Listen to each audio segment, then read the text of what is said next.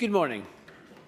The first item of business this morning is consideration of Business Motion 10770 in the name of Joe Fitzpatrick on behalf of the Parliamentary Bureau setting out a revised business programme. And I'm sure members will understand there is a revised business programme today. Does anyone object to the revised business programme? Please say so now. Okay, in that case, could I ask Joe Fitzpatrick to move motion 10770? Formally moved. Thank you very much. No member has asked to speak against the motion. Therefore, the question is that we agree motion 10770. Are we all agreed? Yes. We all are agreed. Thank you very much, Mr Fitzpatrick. The first item of business is general questions. And we start with number 1 from Liam Kerr. Thank you, Presiding Officer. To ask the Scottish Government what measures it is taking to recruit additional staff into early learning and childcare. Minister Marie Todd. Thank the member for that question. We're taking forward a programme of actions to assist and support delivery partners in the recruitment and training of high-quality, diverse workforce to meet the needs of early learning and childcare expansion. To support the first phase of the workforce expansion in 2017-18, we provided local authorities with 21 million additional revenue funding, boosted ELC capacity in colleges and universities, and increased ELC modern apprenticeship starts by 10%.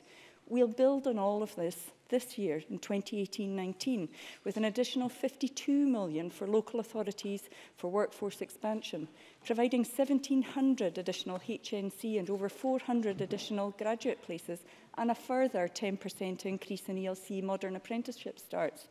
In order to raise awareness, we launched the first phase of our national recruitment marketing campaign aimed at school leavers in October. And the next phase will follow soon, focusing on an audience of career changers and parents. Fair pay is absolutely at the heart of our plans and will provide additional funding to enable payment of the living wage to all childcare staff delivering the funded entitlement by 2020. Liam Kerr. I thank the Minister for the answer. The Scottish Government maintains it can deliver expanded free childcare by 2020. Audit Scotland's report last week said that councils need 12,000 more staff. The Scottish Government has plans to recruit 8,000. So will the Minister give a personal guarantee that by 2020 local authorities will not find themselves 4,000 staff short? Minister. I will absolutely give a guarantee that we will find ourselves with enough staff by 2020. We've already increased capacities to support the first phase of workforce expansion, as I said, and we're working with the Scottish Founding Council to offer over 1,500 additional places on a one-year HNC course next year. As I said, over 400 additional graduate places. Skills Development Scotland have also committed to increasing the number of modern apprentices by 10% year on year. Local authorities engage directly with training providers in the private and third sectors, and many have already begun to expand their in-house training routes. The Scottish Government provides additional resource funding to cover the cost of this on-the-job training. The private training sector has also been engaged during development of the Skills Investment Plan, and we're communicating directly with them via SDS colleagues to ensure that they're aware of the scale of increase in training required. The private training sector has indicated that they have the capacity to respond to an increase in demand for provision. We are also working with colleges and independent training providers, including the Open University, to ensure that flexible and accessible training options are available for childminders to become qualified to practitioner level. This will include recognition of prior learning for those who have been working in the sector for many years. Claire Hockey. Thank you. To ask the Scottish Government how many modern apprenticeships it has supported in early learning and childcare. Minister. The number of modern apprentice starts in ELC-related frameworks has increased in recent years. In 2016-17, there were 1,400 starts, up by 10% from 1,273 starts in 2014-15. This represents 5% of the 26,262 starts across all MA frameworks in 2016-17. We're increasing the number of modern apprenticeships, as I've said, available in the sector by 10% year on year, right up to 2020. And furthermore, the financial contribution rates across all ELC frameworks has risen by £1,000, making these even more attractive for employers. Question number 2, Annie Wells. Thank you. To ask the Scottish Government what action it is taking to improve the availability of more flexible hours in local authority nurseries? Minister Marie Todd.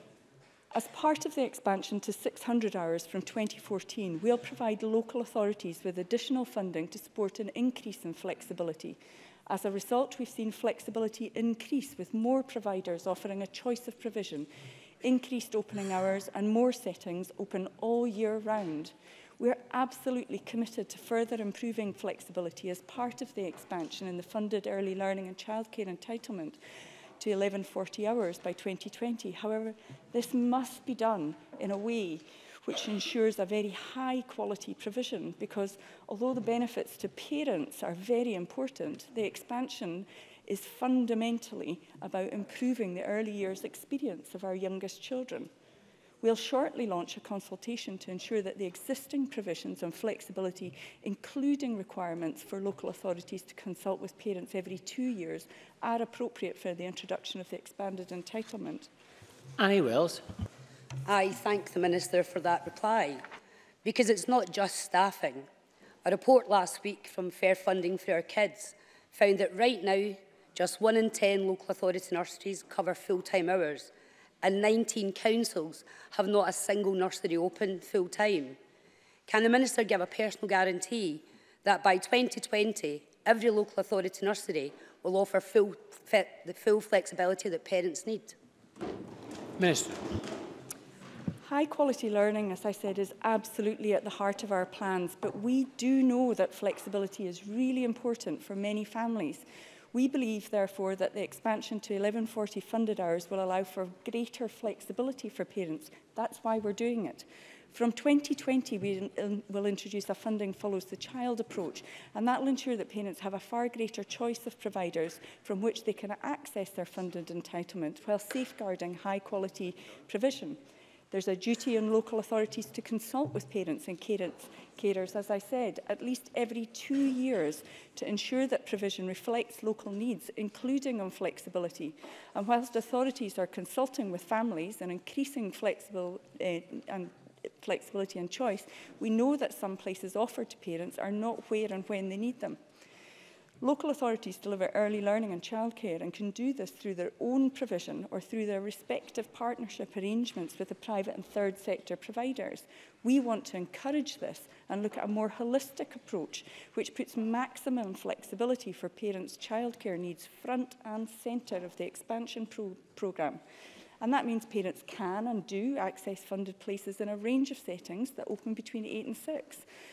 Some families, for example, are already benefiting from participation in our expansion trials, and some families are also benefiting from Council's early phasing of the expanded entitlement. We've asked authorities to prioritise phasing for deprived areas so that the children and families who will benefit most from the expansion will also benefit first. Angus MacDonald. Thanks, Convener. Can the Minister confirm that the local authorities should be consulting with families around flexibility and that they're able to provide access to funding places in a range of settings that are open between 8 AM and 6 PM? And can she also confirm that the Care Inspectorate has recently found that there's been a significant improvement in flexibility? Minister. I can, absolutely. We'll shortly launch a consultation with parents and stakeholders to ensure that existing provisions on flexibility, including the requirement for local authorities to consult with parents every 2 years, are appropriate for the expanded entitlement. I mentioned already the increased provision between 8 AM and 6 PM. We're going to work closely with providers across all sectors and parents to develop the best practice guidance on implementing flexibility in ELC settings. The Care Inspectorate report published on 19th September last year shows that flexibility is improving, and more than half of the providers, 51.4%, are now offering a choice of provision. There's been a trend of increased flexibility in opening hours during the day, and the proportion of council settings providing funded ELC before, during and after school has increased from 19% in 2013 to 30% in 2016. This also extends to the proportion of council settings operating during school holidays, which has increased from 18% in 2013 to 23% in 2016. Question 3, Peter Chapman. Thank you, Presiding Officer. To ask the Scottish Government how it ensures early learning and childcare providers deliver a high-quality service And Minister Marie Todd once more. Thank you. The quality of early learning and childcare provision is already high. The Care Inspectorate data shows that. In 2016, 91.5% of settings provided funded ELC and achieved, achieved Care Inspectorate grades of good or better on all 4 themes. But we want to see quality enhanced further still. Our Quality Action Plan, which contains 15 actions on which we'll further embed and strengthen quality in early learning and childcare ELC, builds on this. The plan was developed in close consultation with a quality reference group made up of key stakeholders who best understand what drives high quality provision. Our new funding follows the child approach, due for introduction in August 2020, will further prioritise and safeguard high-quality provision across all sectors. And that will be underpinned by a national standard, which will include quality criteria that all providers will be required to meet in order to deliver the funded entitlement. Peter Chapman. I thank the Minister for that reply, but I disagree with her response there, because Care Inspectorate data shows that the quality of early years providers has steadily fallen, and the percentage of providers rated good or better is at its lowest point for half a decade. Expansion will put this under more pressure. So can the Minister give a personal guarantee that by 2020 the quality of childcare will not decrease? Minister. Absolutely. The quality of ELC provision is already high, and the ELC Quality Action Plan that was published in October sets out 15 actions that we'll be taking before August 2020 to further enhance quality, so that we offer our children the best possible start in life. The action plan recognises that, and in order to protect that high quality as we build towards delivering 1140 hours of funded provision, support to the sector will have to increase. The Quality Action Plan makes clear that the most important driver of quality of a child's ELC experience is a high-quality workforce. The actions set out in that plan demonstrate our strong commitment to investing in the professional development of that workforce. The actions include preparing a national induction resource for all staff who are new to delivering ELC, creating and delivering an online national programme of continuous professional learning for the sector, and refreshing national practice guidance. We're working in partnership with local authorities and COSLA to develop the details of the new Funding Follows the Child model, as I said, to produce this and support the national standard, as I've said. All settings delivering the funded entitlement from 2020 will have to meet this national standard, at the heart of which will be a range of quality criteria. And to help close the poverty-related gap in children's outcomes, we're also ensuring that children who need it the most benefit from an enhanced ELC offer. Our commitment is to ensure that by August this year, nurseries across Scotland's 20% of most deprived areas benefit from an additional graduate who will enhance access to our most qualified ELC staff. Earlier entitlement to ELC for eligible 2-year-olds will also help to give children who stand to benefit the most an extra head start. Question for Dean Lockhart. Thank you. To ask the Scottish Government what its response is to reports that Scotland's productivity has dropped to its lowest level in more than 8 years. Cabinet Secretary Keith Brown. The recent dip in Scotland's productivity is disappointing. However, over the longer term, productivity has improved. In the latest 12 months, productivity in Scotland was 5.4% higher than in 2007, compared to only 1.4% higher in the UK as a whole. It's also encouraging that the productivity statistics show a strong increase in the number of hours worked in recent quarters, underlining the strength of the labour market. We are taking a range of measures to drive productivity growth, including an investment of almost £2.4 billion in enterprise and skills, and the most attractive package of non-domestic rates reliefs available anywhere in the UK. Dean Lockhart. Thank you for that response. As the Cabinet Secretary will be aware, the SNP's target for productivity to reach the first quartile of OECD countries has been missed by some 25%. In fact, figures released this morning show that Scotland has dropped from being in the second quartile to the third quartile for productivity. The Cabinet Secretary cannot blame Brexit for this ongoing decline in Scotland's productivity, because for the rest of the UK, productivity is increasing at the fastest rate in a decade. As the Cabinet Secretary said, the SNP has control over the policy levers that drive productivity, and his government spends £2.4 billion a year on skills and economic development. So my question to the Cabinet Secretary is this: does he accept responsibility for the ongoing decline in Scotland's productivity, and what plans does he have to reverse this decline? Cabinet Secretary. Well, I've already laid out in response to the member's first question some of the plans that we have. I would add to that, of course, the announcement this week by the First Minister of the implementation plan for a Scottish National Investment Bank. But the member asked about responsibility, and the Scottish Government has a clear responsibility in relation to this. I readily acknowledge that. But let's look at some of the causes. One of the causes, of course, is business investment. Now, the Sunday Times says that business spent as much as £7.7 billion less on new factories and equipment in the year after the EU referendum because of Brexit uncertainty, according to analysis by the Bank of England. It also says lack of investment has often been identified as essential to the UK's lack of productivity growth.